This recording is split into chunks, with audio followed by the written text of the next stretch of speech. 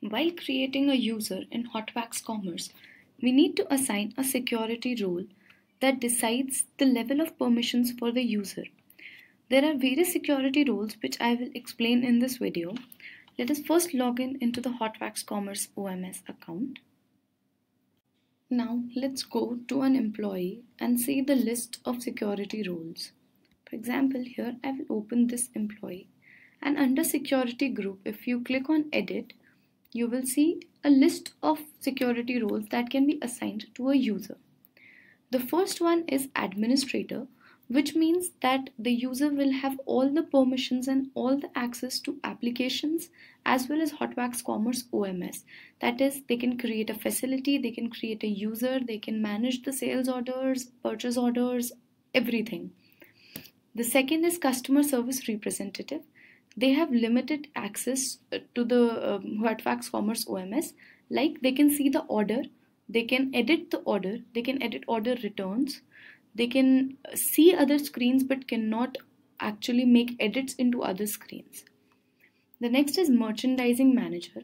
They also have access to all other screens except for they cannot create employees in the system, but they can manage the sales orders, they can manage the purchase orders, they can create facilities and change configurations for them. The next one is order manager. They have limited access, as the major role for order manager is to manage the orders.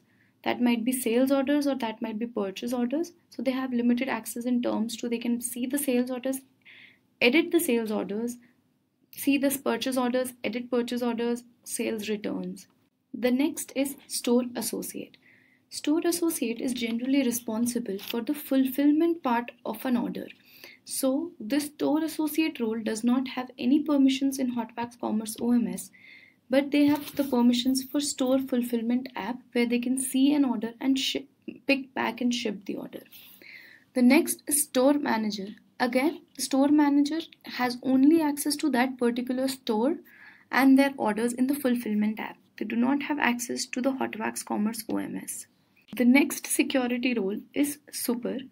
This is generally used by the HotWax Commerce support team to have access to all of the applications and OMS to render support. The next is the warehouse manager. Warehouse manager is generally responsible to manage the orders and inventory in the warehouse. Therefore, they have certain access in HotWax Commerce OMS in terms of inventory upload, inventory receive, and manage the fulfillment of warehouse orders. This way, a retailer can decide the permissions and accessibility given to an employee.